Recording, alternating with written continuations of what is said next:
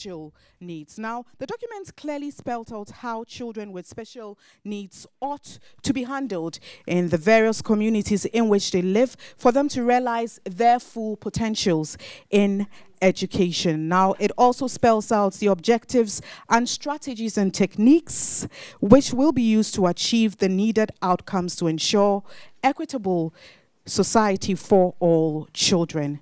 And like I mentioned, today our theme for our second national dialogue is fostering ownership of the inclusive education policy to promote compliance. I will also introduce some persons who are here to make today's program a success. And first of all, let me mention that we have some individuals who work here with us at Media General, and they are at the management level. And I would first call on Mr. Bennett Kujo Honuche. He is the acting CFO, and he is with Media General. Can you please give us a wave?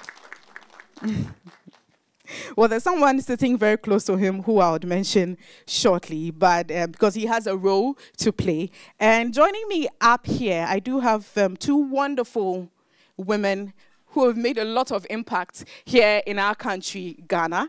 And I'm sure you can see someone doing the interpretation here because it's all about inclusiveness. So we're leaving no one behind. And on my far left, I would introduce Ms. Gertrude Ofoewa Fafuame, and she is a global advocacy advisor on social inclusion, Sight Savers International, and a member of the UN Committee on the Rights of Persons with Disability. You're welcome, ma'am. And another person who's sitting very close to him, so she's a familiar face on television, and you've always seen her talk about a lot of issues. And she is in the person of Dr. Esther Ofei Abuaji. She's a chairperson, steering committee, Star Ghana Foundation. You're welcome. We wouldn't have been here without the support of Star Ghana Foundation. You're welcome, and we're grateful for your time. So let me first go ahead and say that you're welcome to our home, but there's someone who's going to do the introduction proper. And he is in the person of Mr. Francis Doku. He's the General Manager, Digital. That's MG, Media General, Digital, and MG, that's Media General, Radio.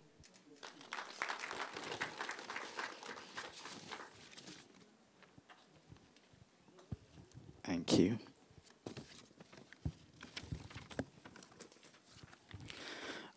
Ladies and gentlemen,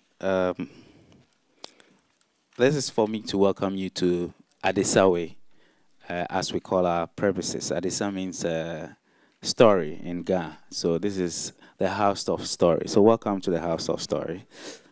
And I welcome you on behalf of the Group CEO, Madam Beatrice Ajmanabe, and the Executive Management of Media General. It is heartwarming to know that TV3, which is a subsidiary of the Media General Group, started its journey with Star Ghana in 2013. Over the years, this partnership has impacted positively on the lives of the marginalized and deprived individuals and communities across the country. Undoubtedly, many communities, which includes women, children, and persons with disability, have witnessed qualitative improvement in education, in health service delivery due to what we've done with Mission Ghana on TV3, which is a human interest-driven segment on News 360, our prime news. There have been documentaries, news reportage, and features that have become a staple of our cherished viewers and policymakers. It is therefore not surprising that duty bearers have become responsive to the feedback that straddle the lives that Mission Ghana has touched. At the heart of TV3's mission is the implementation of the inclusive education policy. Ladies and gentlemen, today's event is themed fostering ownership of the inclusive education policy to promote compliance. It is a demonstrable evidence of Media General's commitment to building an equitable society that prioritizes the needs of all persons. Our conviction is that children with disability must have unhindered access to education. This has informed the objective that is amplifying the voice of the voiceless through compelling educative and information news reportage. It is imperative to mention at this juncture, ladies and gentlemen, that the invaluable support of the National Education Campaign Coalition, who have been worthy partners in promoting the accountability and responsiveness in inclusive education. And I think that it is good that we give them a round of applause at this point. Our distinguished resource persons, invited guests, and the general public have also contributed immensely to this dialogue with the collective goal of influencing policy at the national level. I believe this platform will shape the implementation process and offer a relief and respite to children with disability in basic schools. It is important to know that this occasion wouldn't have been possible without the priceless support of Star Ghana Foundation, which continues to support Mission Ghana on TV3. Star Ghana Foundation is the pivot around which Mission Ghana revolves, and they do deserve commendation. Madam Ofaya Boaji, thank you so much. Asumdrenkau. We remain hopeful that civil society organizations, corporate Ghana, and other agencies will continue to support Star Ghana Foundation in their quest to fund such important initiatives as TV3's activities on Mission Ghana. So thank you so much, and welcome once again to Adesawe. Enjoy our premises. Thank you. Thank you, Mr. Francis Doku, and he is the General Manager, MG Digital and MG Radio. With that welcome address given, obviously it tells us that we can start our program now. But globally, there is a concern, and the concern is about inclusion. It's just not a matter for Ghana, but it's a worldwide problem, and the solution is for stakeholders to work together and bridge the gap. And they're doing their best, but is it enough? Here in Ghana in 2016, we took the initiative. 3 years on, what have we achieved? Are we proud of our results in relation to inclusiveness? And there's this gentleman who is very vocal and very loud, I should say, in that code, not in a negative sense, but he's actually concerned when it comes to matters of education. And he's one who's also knowledgeable in that area. With a round of applause, shall we welcome Mr. Kofi Asari. He's Executive Council Chair of the Ghana National Education Campaign Coalition, NEC. Thank you. Good morning, all stakeholders here gathered. On behalf of the Executive Council of the Ghana National Education Campaign Coalition, I am happy to welcome you formally here to this forum. As we all are aware, the government of Ghana committed to the SDGs, and more specifically the SDG 4, which we are particularly interested here. To enable Ghana achieve SDG 4, it is imperative for all to be able to access quality education without any hindrance. All meaning all children in Ghana without geographical inhibitions, without health inhibitions, without any disadvantage occasioned by socioeconomic factors, and more particularly without any inhibitions provided by disabilities. And so the coalition, as part of its aim of ensuring that there is free access to quality education for all Ghanaian children, entered into this partnership with Star Ghana to advocate for a more inclusive education for all policy in Ghana. We have gathered here because it's past 3 years since the inclusive education policy of Ghana was passed. But as usual, we find that it is always difficult for our government to take full ownership of policies that they themselves enact. And it makes it so difficult to implement a policy which lacks, or which governments normally do not have the full or adequate political will to implement. We've seen so many policies in this country, very beautiful policies on the table, being aptly implemented in other countries, but struggling to take off in Ghana. And so when we heard that the IE policy had been passed, the prayer was that this should be an exception to most of the policies that are only good for the shelves. Unfortunately, the policy is still struggling to take off. The coalition observes that about 25% or so, a quarter of district assemblies or key stakeholders from the districts are barely aware of the existence of the policy. If you walk into any district assembly in Ghana, you are likely not to have key stakeholders at the district level having a full appreciation of what the inclusive policy entails.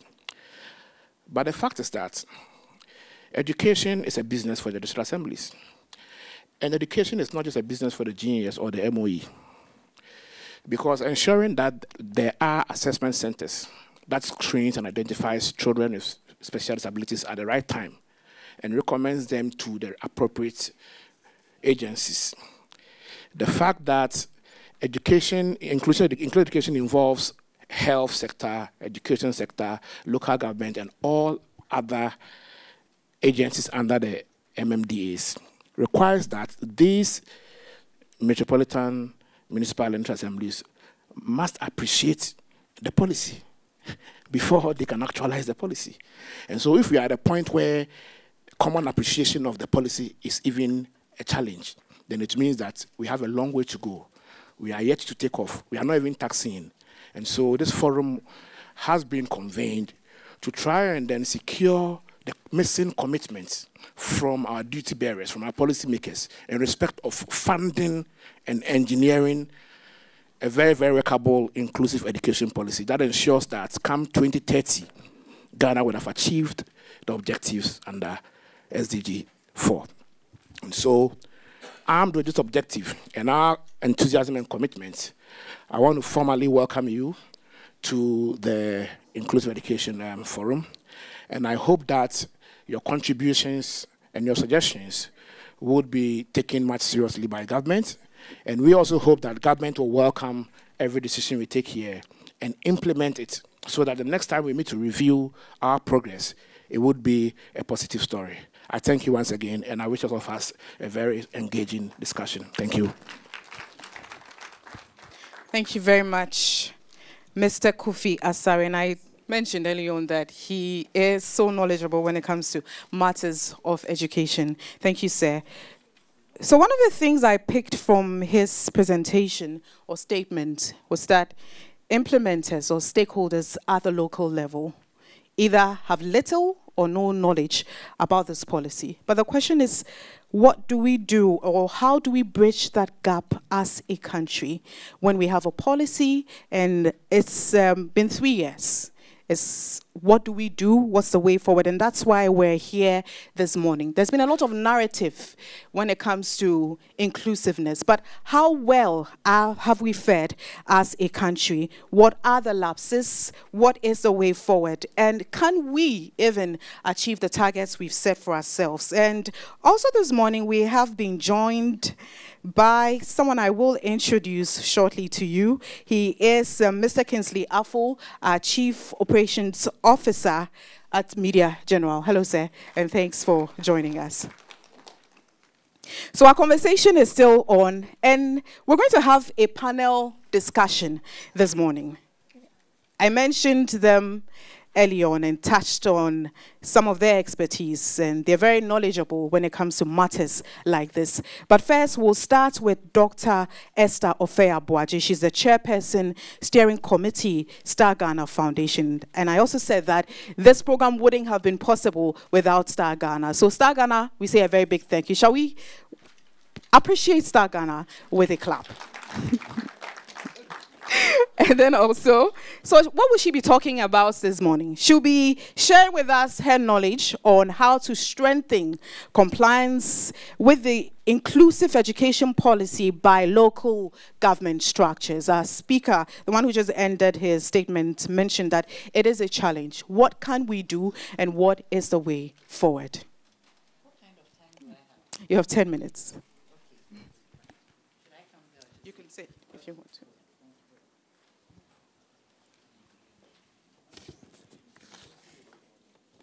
Right. Good morning, everybody. Distinguished ladies and gentlemen, management of our hosts. So that I don't get it wrong, let me just say our hosts. There is somebody from Star Ghana to come and appreciate you later, so I won't steal her thunder. But we're excited to be here and to commend TV3 on the excellent work that's been done in relation to Mission Ghana. We're deeply appreciative. But the subject under consideration, that is the inclusive education policy and how to strengthen compliance by local government structures. As earlier speakers have noted, the issue of inclusive education is an issue of rights. The 1992 Constitution gives that. Ghana has made various commitments to leaving no one behind. By signing on to the SDGs, we did that. So it's important to get it right. But if we look in the policy, there are at least 18 categories of potential beneficiaries. The policy does well, listing a whole range of disabilities, as well as persons or children, not only with physical, mental, and emotional disabilities, but those who are economically exploited, nomadic, displaced, or disadvantaged. The emphasis on the issue of inclusion. Emphasis on the issue of inclusion.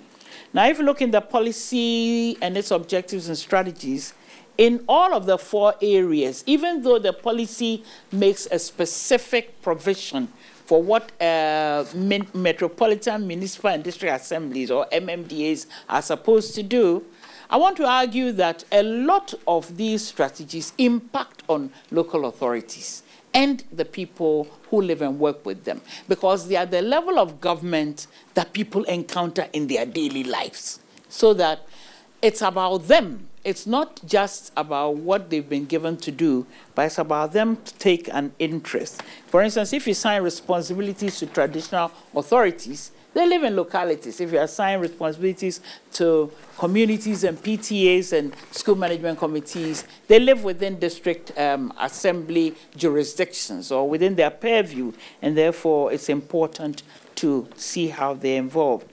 Policy 1, for instance, policy objective 1, which is about adapting and improving systems and structures, and issues around assessment centers and physical infrastructural designs of existing schools are very much the business of assemblies, as is policy 2, policy 3, and all of that up to policy 4.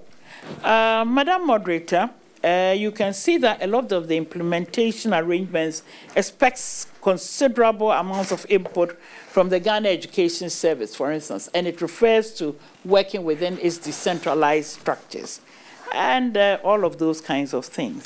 One argument I want to make this morning is that we need to be inclusive even in the approach. You see, it is true that it's the purview of the Ghana Education Service and the Ministry of Education and the Inclusive Education Unit, but they can't do it alone. And it's very important that they're also proactive and engaging in and sharing. The policy assigns specific roles to the Ministry of Local Government and Rural Development, but my focus this morning is on the assemblies. And in the policy, the roles that have been identified for the assemblies include supporting the community-based rehabilitation program, ensuring equitable access to public resources and inclusiveness in decision-making relevant for this policy, being obliged to ensure equitable access, and therefore the policy requires it to mainstream inclusive education issues in the medium-term development plans, and also facilitating allocation of resources from under the common fund towards the education of persons with disabilities. So it's expected that assemblies will be focal points for policy coordination, ensure implementation of inclusive education, provide local level monitoring, evaluation, and review, and create platforms for experience sharing and identifying good practices. Again, there are various areas, for instance, where the policy makes provision in monitoring and evaluation, looking at quarterly and annual reviews, right down to the school and the community levels, where I think overtly and maybe indirectly, assemblies must be seen or must be encouraged to take an active role. So that quite a lot has happened, or if we reflect on what has happened since the inclusive education policy was launched, there's been the environment within which assemblies live and function has also changed. For instance, the passage of Act 936, which revises the Act 462 Local Government Act on which the policy is based. And it is imperative that we look at all of these instruments and see how they provide opportunities for pushing the agenda that we want. I was privileged to be in a meeting in May where the Inclusive Education Unit identified some of the challenges to the implementation of the policy. They talked about weak systems and capacities, inadequate resource allocation, and persisting inability or inaccessibility of school facilities. They talked about weak databases, large class sizes impeding responsive service delivery. They wanted, or the way forward they proposed included strengthening institutional capacity, mobilizing requisite resources, building capacities, and improving infrastructure. So what does this mean for assemblies? If assemblies are going to contribute the implementation of the policy and address the gaps, first of all, like others have said before me, and I think Mr. Sari and Mr. Doku referred to it, we need to educate assemblies. Assembly staff, functionaries, and members. Not only but functionaries, the technical and bureaucratic people, as well as assembly members. They should own the policy. There was a big argument of whether the policy had been made available at the local level. It is true that the policy is online. I mean, you can access it there. But who knows about it? Who knows it's there to go and get it? Secondly, excuse me, policies have to be reviewed at some point. We need the ministry, the Ghana Education Service, and the unit responsible to involve all these players in the review of the policy. How has it gone? To get the world view from their perspective so that they own it and we know about what it is that they have experienced with the implementation of it.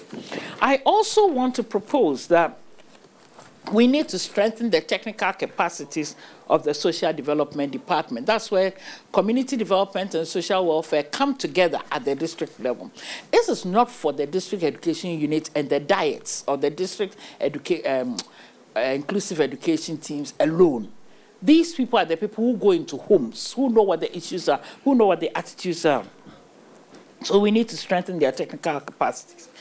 As we try to adapt and be innovative, we need to familiarize works departments and other entities about what is standard and what is acceptable for making disability-friendly and accessible facilities.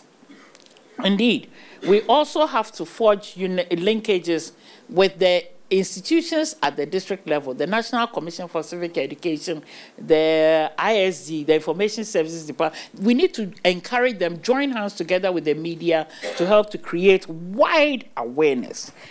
You know, the policy talks about mainstreaming inclusive education in the medium term plan. It needs to go beyond that. Annual work plans. How can we adapt and make sure that the areas that have potential for promoting IE can promote that? We talk about mobilization of resources, the local private sector, the artisans and so on. How can we encourage them to give something to facilitating inclusive education? There is also the need to encourage assemblies to do an annual review meeting. The policy talks about it at the national and other levels, but at the district level, they should ask themselves, how are we performing? How are we doing on inclusive education? I also want us to look at the new 936, as I said. It requires assemblies to do public communication. What are the provisions for sign language interpretation? What are the provisions for making venues and localities accessible to people, persons with physical disability? And, the use of, visuals and so on, that can help people who don't have access to the language in which we normally do this. Madam, I want to say just something, that there are larger underlying issues that need to be focused on. I want to talk about it for about a couple of minutes and wind this up. You see, I talked about collaborative orientation. The Ministry of Education, the Ghana Education Service, must, engage. A lot of the action is top-down. A lot of the action is about TEF. Information dissemination, they need to engage horizontally and vertically as well as horizontally, so that people own, or these entities own this. Local authorities also must go beyond 3% of the common fund for persons with disability. That one is the minimum. These people are citizens of the localities who have access to common fund or who have equal right to common fund resources. And we need to go beyond that 3% to make sure that their issues are supported. There must be clear leadership support. I want to see MCs or municipal metropolitan chief executives, coordinating directors, saying, owning, talking, supporting, publicly, stating, committing, so that when there's clear leadership support, there'll be encouragement for owning these issues. Inclusive education is about managing social change.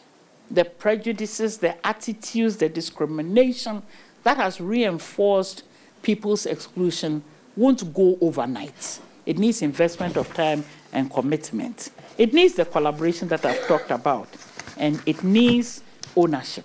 And therefore, if we keep these discussions going at the national level and at the subnational levels, we shall make headway. Thank you very much, Madam. Thank you very, very much, Dr.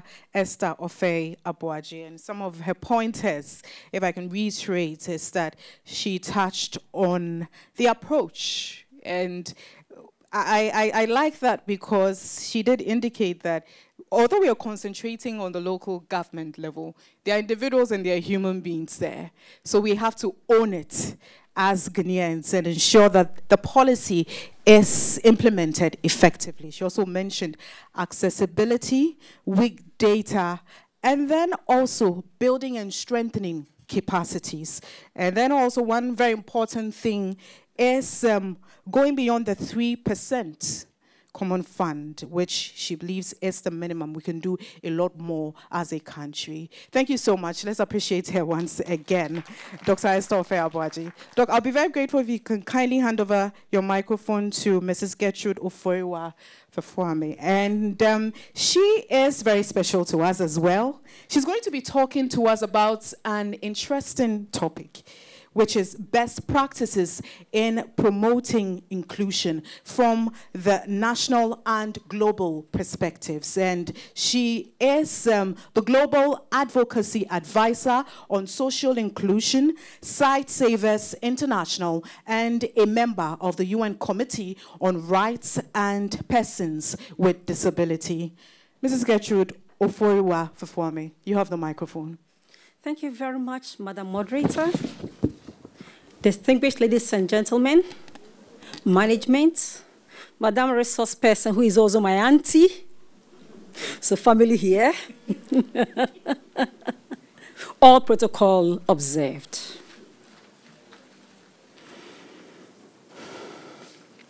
I'm to talk about the best practices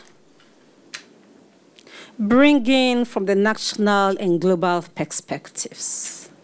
But before I go on, allow me to share this story, because there are many of us in this country who still do not think inclusive education is a way to go.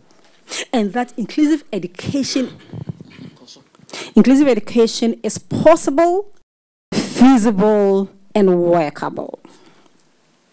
I, Getty Oforua, has been an example of an informal inclusive education process from 1970 to 1975.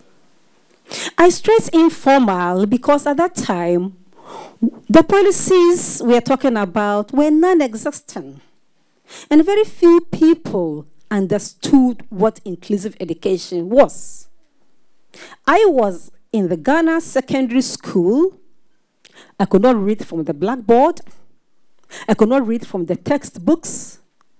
I could only read my own handwriting, which I put in large prints. It was a struggle. But here I am. Here I am today. And I'll give the tribute to my late father, Dr. Edward Osumenu, who we are burying on the 31st of August this month. My mom, Mama Vic, the Osumani family, the Newman family, the Hansen family, friends, and the system, Ghana Secondary School, and all who made it possible. Friends, it is possible. Yes, and because I believe in it, that's why even though I'm bereaved, I'm here to demonstrate the power of inclusive education. Thank you for this time.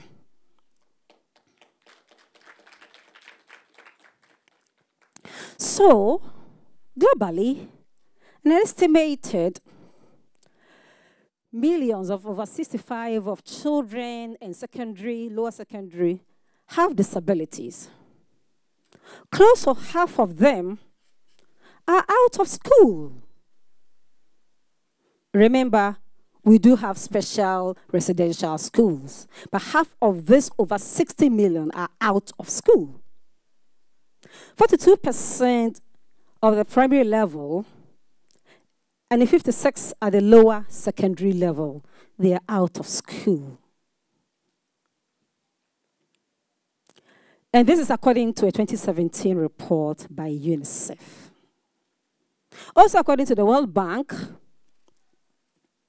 excluding children with disabilities from attaining quality education has an adverse economic impact at family, community, and country level. Of course, if I didn't go to school, Ghana would not have had the first disability expert at the UN. Had to go to school, informal, inclusive education. So it's true, Ghana would have lost, my family would have lost, and community as well. The root of inclusive education comes from the process of disability inclusion, including the Convention on the Rights of Persons with Disabilities, who has a dedicated article and related articles stressing the need of inclusive education, inclusive quality education. Ghana has ratified that, and as we heard earlier, we also have our inclusive education policy. Our Disability Act, even though not compliant with the convention, still has relevant issues on inclusive education. So these require government to ensure inclusive and equitable education at all levels, and also to provide lifelong learning. I will discuss some barriers, some of which might have been mentioned already, but we need to hit it. So we'll repeat it. It's important to us. And then we'll also look at some good practices. And we'll conclude with a number of guidelines, some of which have been mentioned by earlier speakers. As we have said earlier, in the literal sense, it means persons educating alongside in the mainstream, not necessarily special school, not segregated, not sit there and later come and join. No. Children with disabilities should learn alongside in regular schools. And to accomplish this, schools must be accessible, not only physical, information, communication, very important. Teachers, as I said earlier, equipped with the skills, understanding, and knowledge.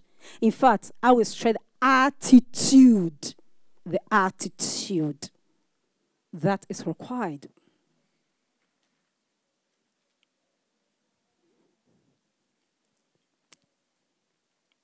So it requires making deep and more systemic changes, regardless of the situation, as my earlier speaker said, to reach this level. There is a need for significant cultural, social, and budgetary allocations. And some of the barriers that impede access include the lack of disaggregated data. So there may be data, but I'm talking about disaggregated data, disability disaggregated data. So we know the quantum of the issue. Because it affects the programming and interventions without knowing the quantum of the issue and strategically working towards them.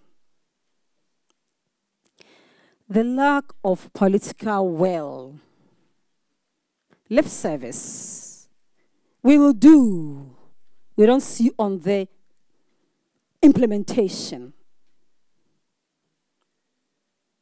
And the capacity and the knowledge in implementing the rights. And as I said earlier, teacher training is important. We have talked about the inappropriate and inadequate funding mechanisms. But it's also because of the approach. We don't use the integrated approach. So it seems to stand out like it's a big challenge, too big and too high a mountain to overcome. And it affects our implementation. And also, we do not provide incentives and reasonable accommodation. Allow me to spend a minute about reasonable accommodation. The difference between accessibility and reasonable accommodation. So for us to be here, there is a barrier of the steps. It's a physical accessibility. But for me to be here, I could climb the steps, but I need this equipment which I'm reading from. It's my need. Another blind person or visually impaired person who might require a different equipment. So that I need this is my reasonable accommodation. And the other person requiring the other kind is that person's reasonable accommodation. So if I'm slow, I need more time. If the other person is not slow, he might need a different approach. So reasonable accommodation is individual need that complement accessibility to enable us achieve quality, inclusive education for learners.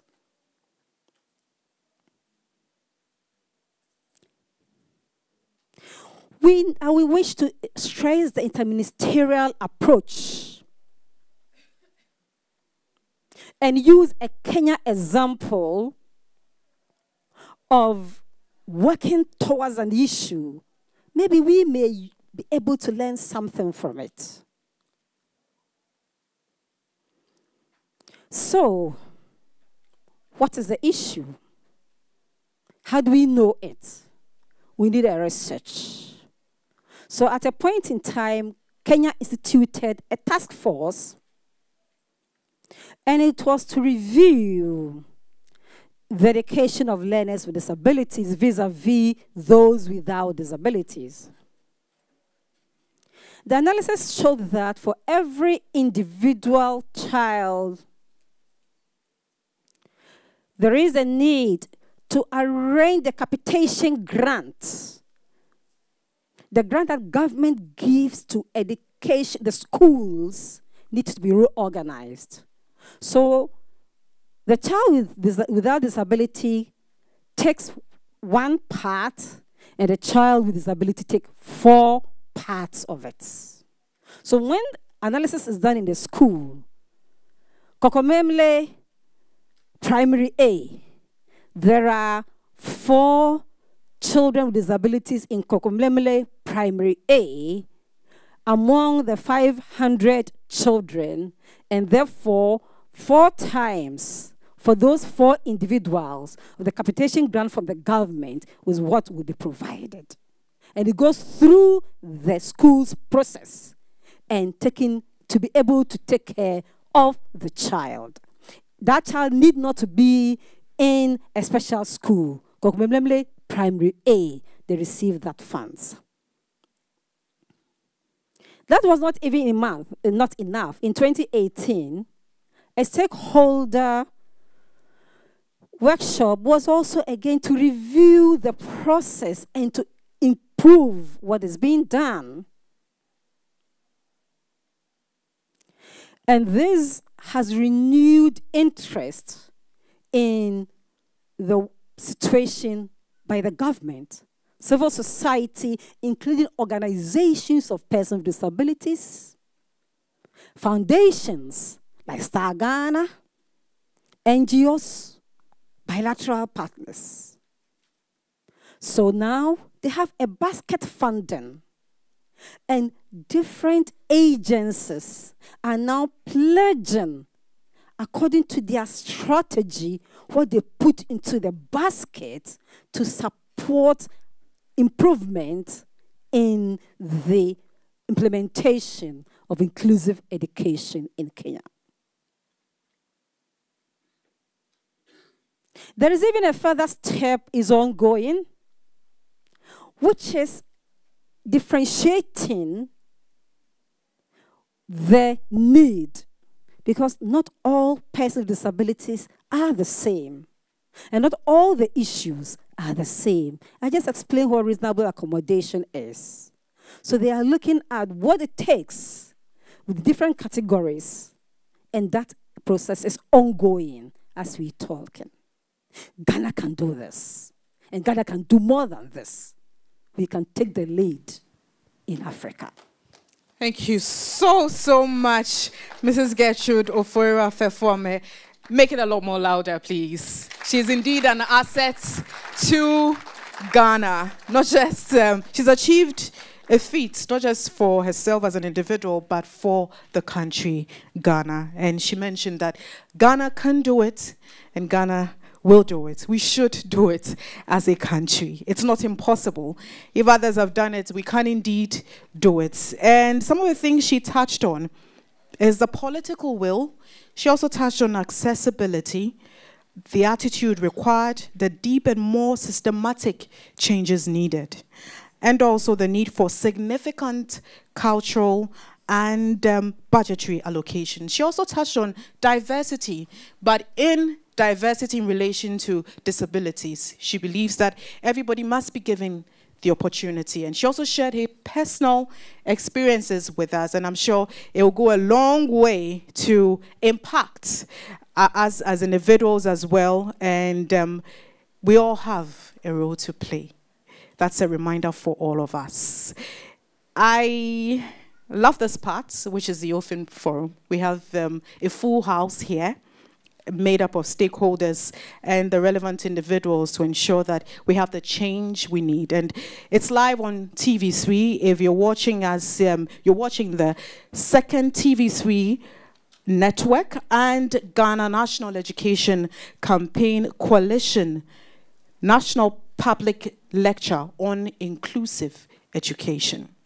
And I mentioned that we have two wonderful people up here who are very knowledgeable in relation to the subject we have, and they will be answering our questions. We also have people seated who will be answering questions. So we have our open forum session. So if you have a question, you have a contribution, you can just raise your hands and then we'll get going. So who's starting?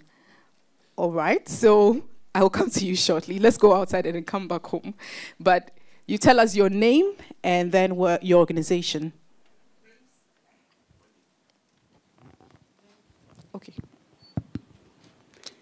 I'm Rose Ofei. I teach at Presbyterian College of Education, Ekropon Ekwapem, and an ambassador for Gnecc. Thank you, presenters. Auntie Getty, I'm here. I'm proud of you. You are one of the people I always refer my children to look to as role model.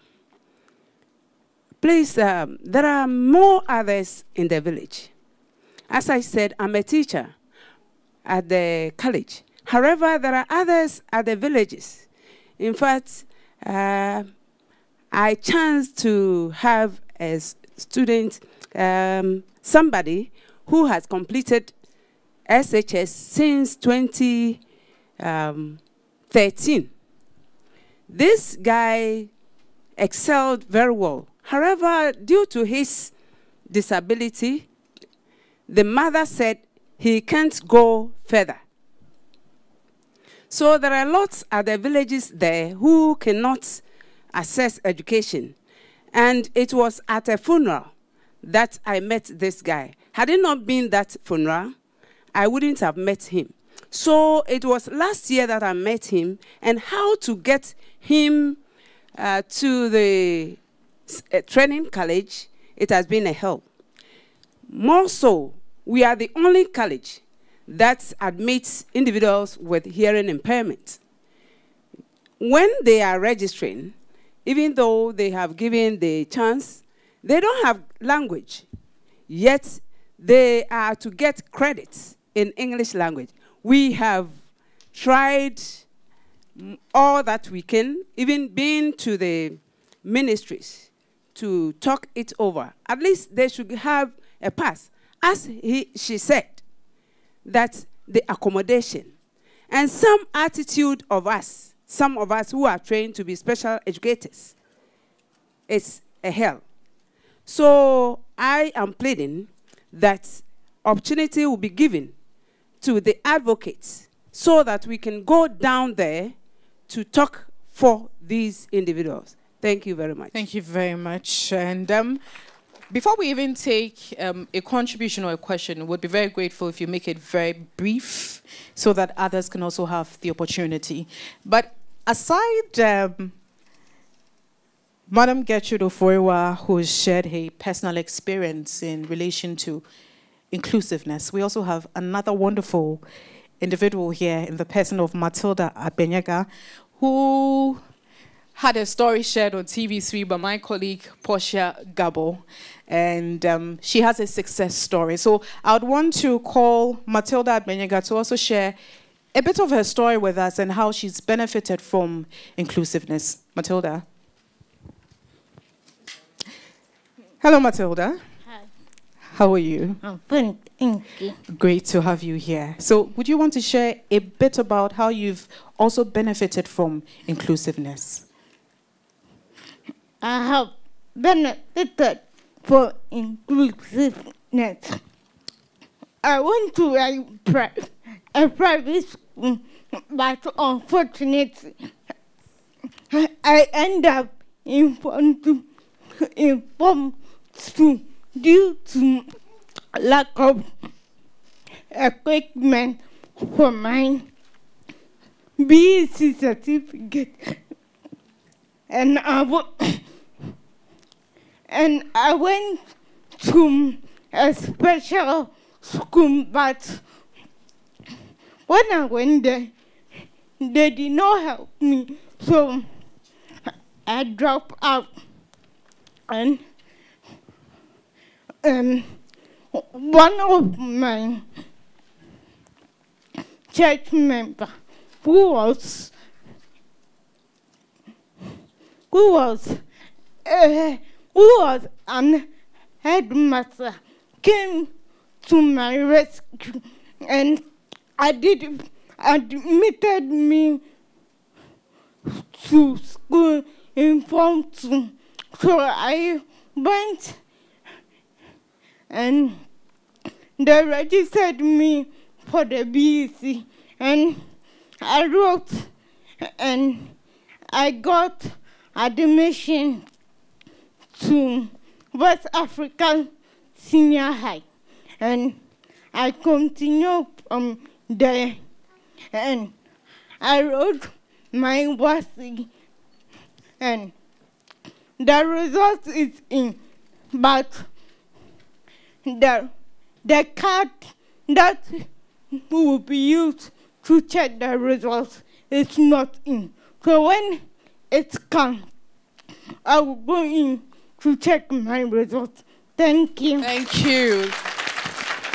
And I'm sure you had an experience. It was tough at the beginning, but we all need to understand what inclusiveness is. And like Dr. Esther Ofeabaji mentioned, it's not, we all need to own inclusiveness. It's not about just a local government. It's not an individual affair. But if, I'm sure the headmaster who helped Matilda didn't understand, if TV3 as a media organization through our mission program didn't understand the essence of inclusiveness, we wouldn't be celebrating Matilda's success story. So we all have a role to play. Do we have a rep from the Ministry of Local Government in here?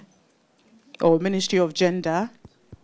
Or invited them, so we're hoping that they will show up before the program ends. But there's a lady on my left who wants to speak to us. Yes, so you mention your name, make it quite brief, and then your organization as well. Thank you, Madam. I'm Safa Kokoma Bupome, the founder of Enlightening and Empowering People with Disabilities in Africa.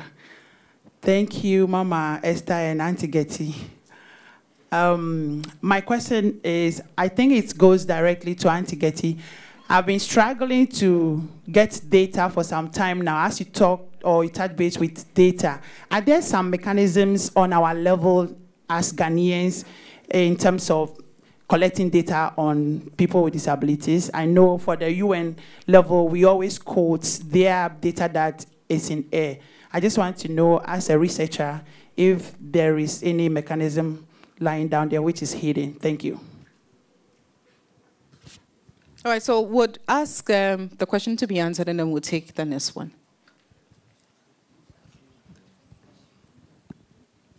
Okay. If you have a contribution, you can, or you hand it over to, because she asked directly to. Thank you, sir, for a call. Yes, we are getting an improved mechanism by using the Washington, D.C. approach in the forthcoming census. So the previous one, we made an effort. It wasn't so great. We are making it better, and the government systems, particularly the statistical department, are really collaborating with the National Council of Persons with Disability and Ghana Federation of Persons with Disabilities. Thank you. Thank you so much. So, Evans, I'm sure you had your hand up, but he has the microphone, so let him go, and then we'll bring the microphone down to Evans. Yes, sir. Yeah, so thank you very much. My name is Eric Durina. I'm a member of the National Coalition, and I'm always happy to add that I'm somebody affected by disability. I just want to begin by saying thanks to Doc and then Madam for the able manner in which you've actually enlightened us on issues around inclusive education. I just have some few things to observe very quick. The first has to do with Doc's, Madam's intro. In your introduction, you did mention that we have a list of up to about 18 groups when it comes to issues of inclusive education. But in all the conversations, not just only what you shared, even nationally, there's always the greatest temptation to focus on disability, persons with disability. That is great. Probably, I'm guessing that is where the need is greatest. But what happens to the other 17? I guess even within there, some of them might be groups with disability. But I just want us to be very sure that there's national consensus that when it comes to inclusive education, the need is greatest around disability, and that is where the energy should be. Having said that, I just want to pick the key point from this forum, which is ownership and linked to compliance. Do I get the understanding that compliance is possible where there are sanctions? If there are no sanctions, then compliance in most instances become anything. Talking about compliance, I think somebody needs to be held accountable when things do not go well, and the same person needs to be held in high esteem if things go well, by way of more or less celebrating that person. I realize one of the major reasons why we seem not to be doing very well when it comes to the implementation of the inclusive education policy is that, yes, there are issues of compliance, but there seems to be nobody who is held accountable. Maybe just to end by saying that I have the implementation plan with me here, 5-year implementation plan. When you look at it, it's ending this year, 2019. So you ask yourself, so how much of that have we achieved? I just went to the costing, and I realized that the total amount was about 378 million Ghana cedis, or $121 million. So one may ask, how much of that have we been able to mobilize, and how much has been missing or is short, for example? I'm just saying this because in most instances, we from civil society, we are more than willing to support, but we do not know how significant the challenge is, how much gap exists, and how much effort we need to put in. So in talking about compliance and issues of ownership, I would suggest that, yes, all of us have a role to play, but the Ghana Education Service should stick his or her neck out, and when I say the very specific, led by the Special Education Division, and drive the process. If it's about awareness raising, if it's about provision of assistive devices and the rest, the Ghana Education Service, led by the Special Education Division, should come out and be the key stakeholder that should be held accountable for leading the rest of us to achieve what we put in the implementation plan. Thank you very much. Thank you, sir. Doctor? Thank you very much. First and foremost, I believe we are privileged in this room to have the coordinator of the inclusive education unit amongst us here. At some point, I'm sure she will speak to some of the issues. Madam, do you want to wave to them so that they know you are there? It's hiding in the corner there. Secondly, talking about heroes and heroines, Safako is my heroine, honestly. She has come, pop. At some point, her story must be told for all Ghanaians to hear. So, Madam, you always make me happy. Having said this, the issues you raised are extremely pertinent ones about compliance, sanctions, and so on. The lady will speak to it. But the thing about sanctions also is that the most important area is in legislation.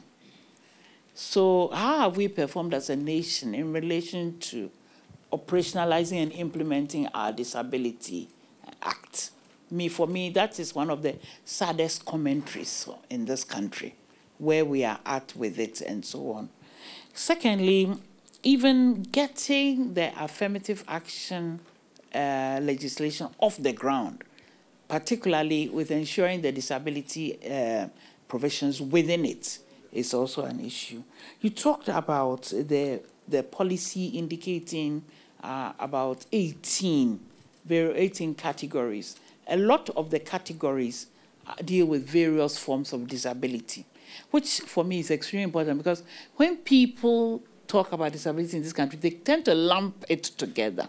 But it needs to be disaggregated, because, like Uforowa said, there are different needs, different requirements, and we need to understand that.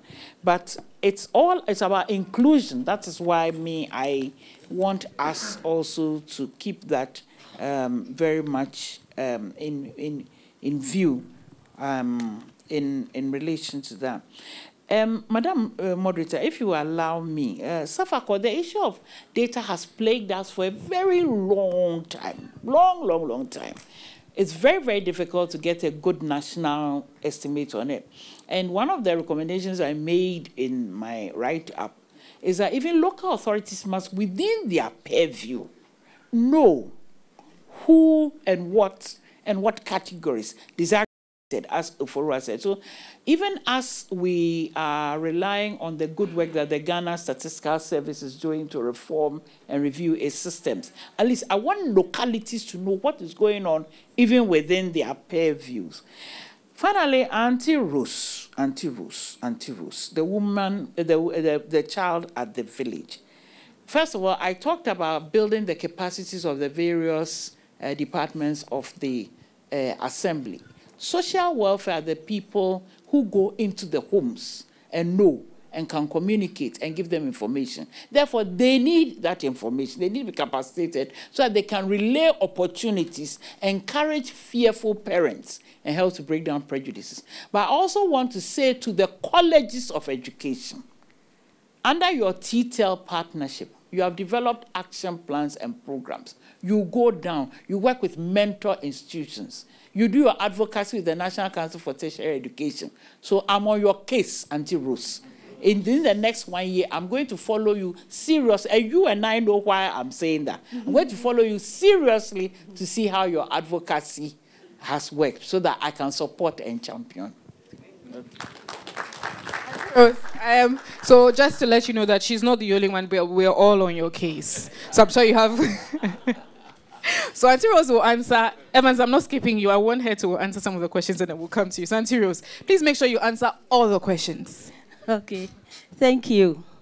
Kindly introduce yourself and your organization. Okay. I'm Rose Ofosuhima Dako, Inclusive Education Coordinator, Special Education Division of Ghana Education Service. Yes, we are the caretakers of the policy. So we are taking care of the policy for all of us. And all of us here are stakeholders. I was so happy when our panelists said we need to own it. Our major problem is we not owning it.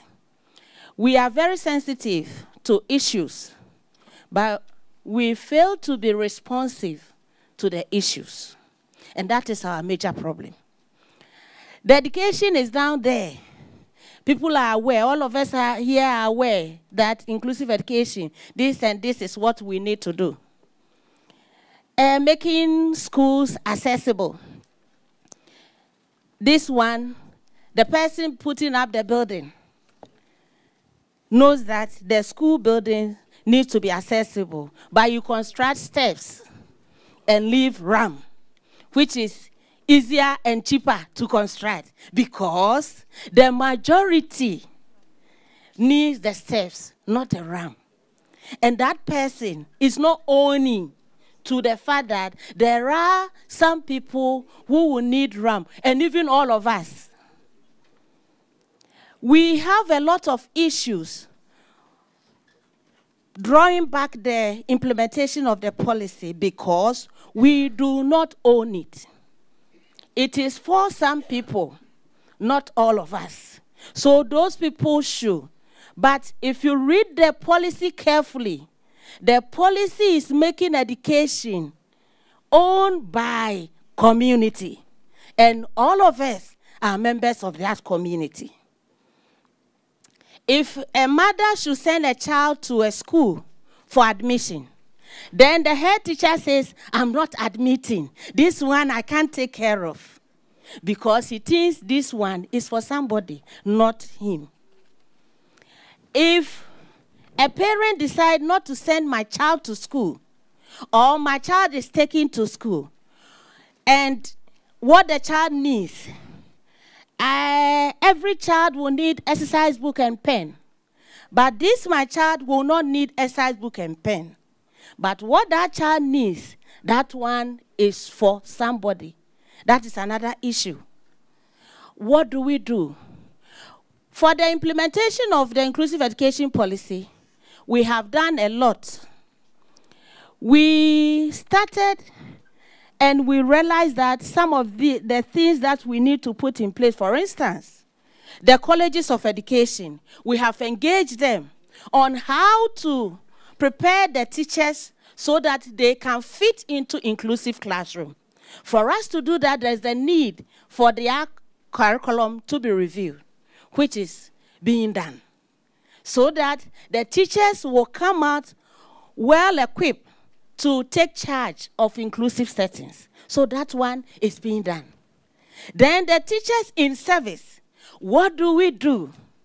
And we shouldn't forget that all the teachers who have gone through colleges of education and universities that are training teachers, all these teachers have been exposed to some form of inclusion. So we realize that it's not enough. We need to add on. So we develop inset model, which will be used to train teachers, because we have trained some of the teachers, and we realize that they need certain things. After knowing the concept, you need the practice. All these things have been factored in that 200-page document, which teachers are going to be used. Okay. Thankfully, UNICEF has supported us to print 50,000 copies of this. All right. Now, I'm coming. So the last one. We have engaged WAEC to help us in making sure that children with special needs in schools are given the needed accommodation during examination. Now, WAEC is to give the needed accommodation during examination. But before the child should get to that point, there should be that accommodation in the schools. And for the child to be able to benefit from that accommodation that WAEC will give, there is the need for the school and the parents to make sure that during registration, all these things are factored in. For instance, WAEC is sitting somewhere, is ready to do that, even to the extent that when private students register and they request for this accommodation, WAEC will send their request to the Special Education Division for us to confirm for them, private students. All right, so those in the regular schools, the schools and the parents should insist that that needed accommodation has been factored in during registration. Other than that, during examination, if that child needs extra time, if that child needs to use a laptop, if that child needs to use a recorder, yet that information was not given to WAEC. All right, thank you How so will much, WAEC Madam Rose. So I'm sure she came very prepared. Are we satisfied with her response? Are we? All right, so now we have identified you. There's a lot more to come. This tells us that we need a lot of dialogue. It's not just a one-day event, and we need to talk and own it. So today is about compliance and owning it. And she's tried giving her bits, but some people are saying they're not satisfied. So I'm sure when we're done, we'll meet her outside and then engage her more for more answers. But I did promise my colleague Evans to give him the opportunity. He'll be the last speaker. I'm so sorry, but we have to go shortly. But again, the conversation continues. So when we close, we'll have a lot more engagement on that. Evans, please make it quick. Yeah, my name is William Evans Sinkuma here. I work here with Media General. I think culture is good, culture is beautiful, it is what defines us. But when we realize that becoming inimical to progress, that is where we find some level of problem with it. Recently, we heard some issues from parts of the eastern region that people with albinism were being driven away and all of that. And I was wondering about, the children of these people. So what it means is that they will not have access to education, which has been enshrined under Article 25 of our Constitution. Collectively, what do you think we can do to change the narrative? Because yes, we have an entrenched provision as far as our 1982 Constitution is concerned, but people are just flouting it with, let me say, alacrity. And then I'll take one last one. Very last one from Johnny Hughes, and then that will be it. Thank you very much. I'm speaking from the perspective of Community Connect on 3FM 92.7. We've been very active, in the Star Ghana program. Traveling along the country, we've come to realize, and this is just feedback I'm giving, we've come to realize that the level of inclusivity is almost absent for girls who are of adolescent age. They build classrooms. There are restrooms for teachers. There are none for the students. So even when it gets to the time where they have to swap their pads, they can't find any place to swap their pads, and they can't go to school. That's excluded them from education. Number two, we've also noticed that there are too many pockets of empires within the disability front. Everybody wants to form an association and have a group, and so it makes your case weak when you're about demanding for what is duly yours, because everybody has pockets of empires. Number three, we're talking about an increment for thank you, quickly, Johnny. We're talking about an increment for the 3%, fund, but we have not done an assessment of how much and how impactful the 3% has been. And it is because even the GFD rules does not have punishment in there. So before you ask for more, send your reports to them and make sure you're using the 3% better. Then you can come and ask for 5%. Thank you. Thank you, Johnny. Doctor? Right. Johnny, thanks. A lot of this is, but I'm not asking for an increment in the 3%. I'm saying that the 3% should be the basic minimum that has been ring-fenced for them. Oh, no, this is not for you. They've been asking for it on the ground, so I'm just giving you feedback. Yes, indeed. But you are right. We need to assess what impact it has had. Yes. There are other issues about TEF and also divisions and about the adolescent girls are very, very well taken. I agree with you on a number of those kinds of issues. The issue about the person with albinism, it's painful and sad because, well, what we need to do is vigorous awareness creation. In my concluding remarks, I said to you that prejudice, stereotyping, and years of exclusion do these things. We need serious public education. We need also to be able to sanction people. We as citizens should be able to be bold to take perpetrators, send them to Dovsu and other such places, identify places where people who are being, molested, and, we need to be bold and take that step. And thirdly, there are role models within albinism. There are people who've done very well. We need to give them the platform to sell their issue so that parents can look at them and say, our child can be something interesting. We need to be up and doing. Thank you very much. Thank you so much.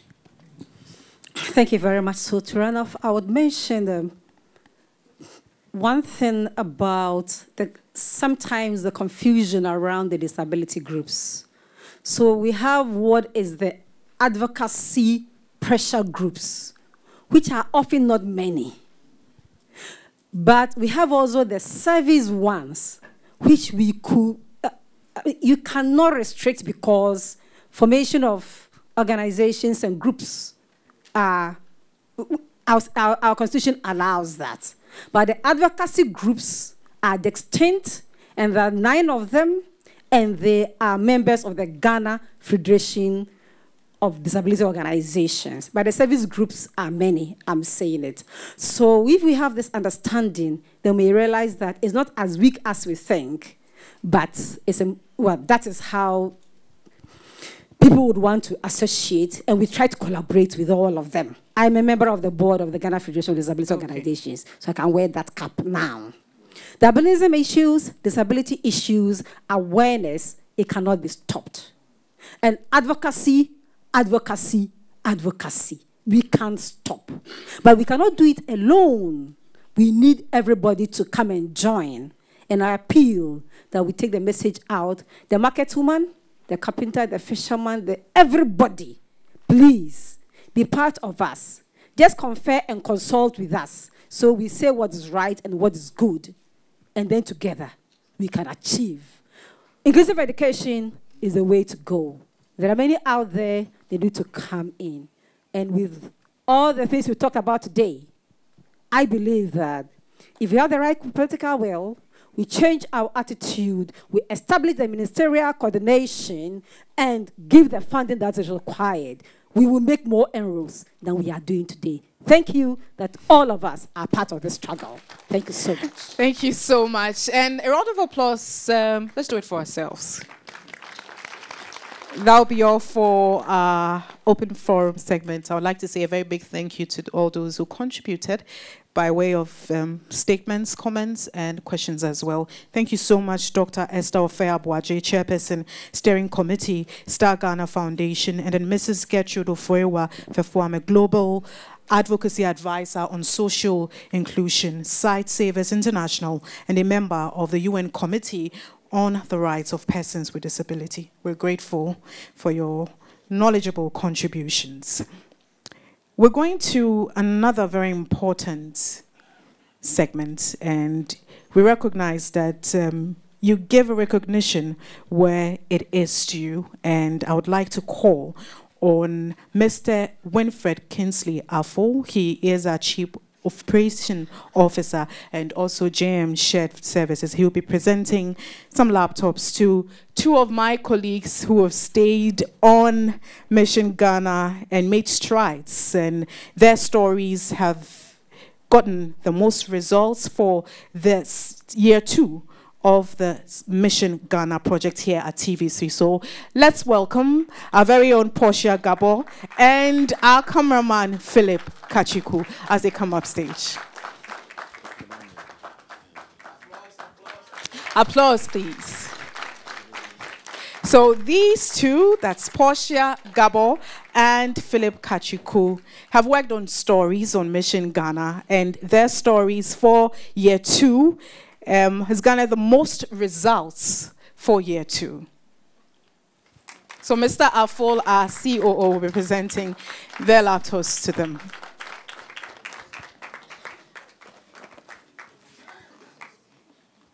And that's Philip Kachiku.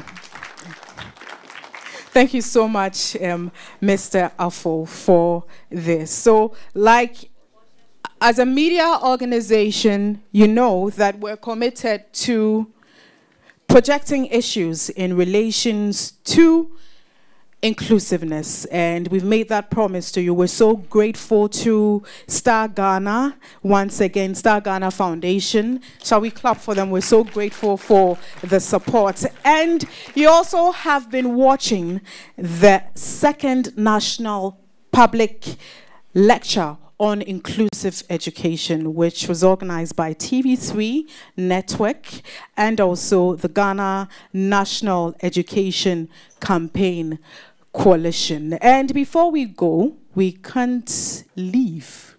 Even though we've heard from Dr. Esther Ofe-Abuaje, that's the chairperson of the Steering Committee of Star Ghana, we also have someone who is ably representing Star Ghana here. And I would like to call on Eunice Adenyaga. She is with Star Ghana, and she is in charge of Jesse, and she's also a capacity manager with Star Ghana Foundation. Eunice, we would like you to share a word with us.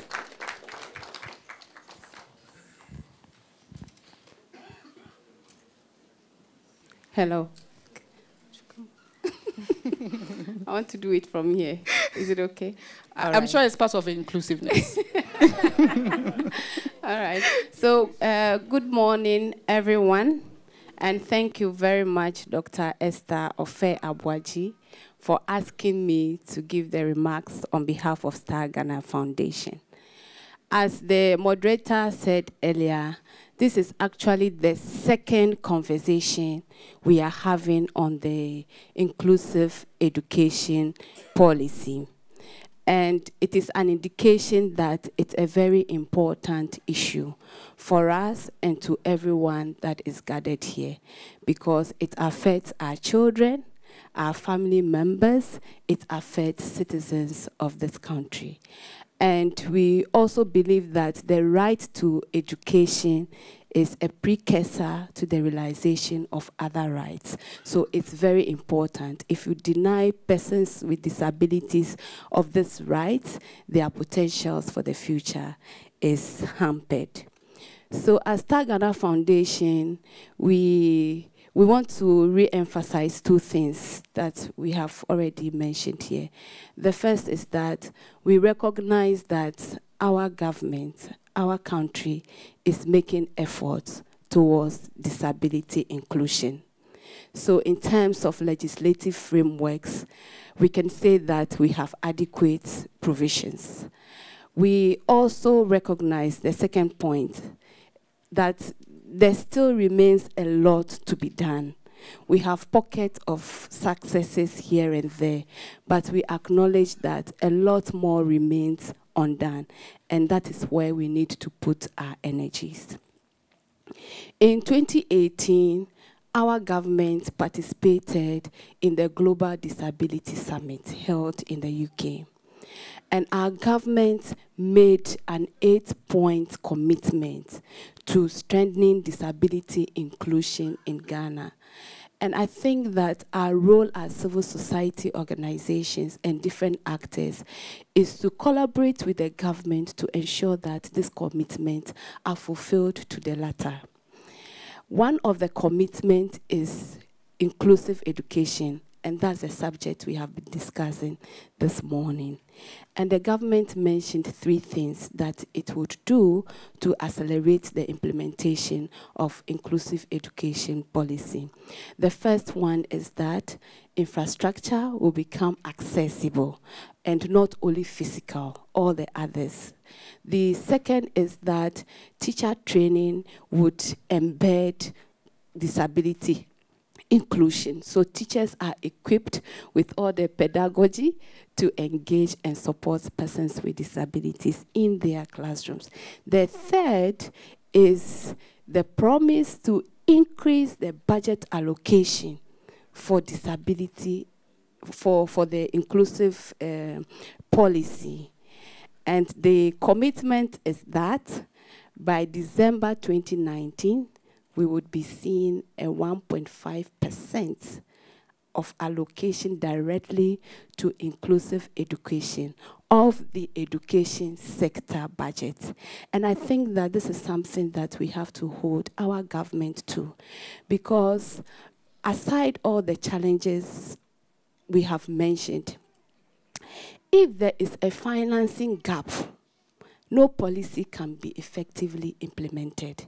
And we have said severally that if we put enough funds into the implementation of the policy, we will be achieving much, much, much better. At the same time, we have seen a decrease in the budget allocation to the inclusive education. And that is contradictory.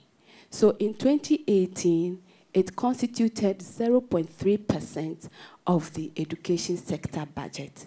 In 2019, it dropped to 0.1% at the time that we are pledging to increase allocation. And we think that this is something to be having conversations with our government about, or with. And we are at the time that we are preparing the budget for 2020.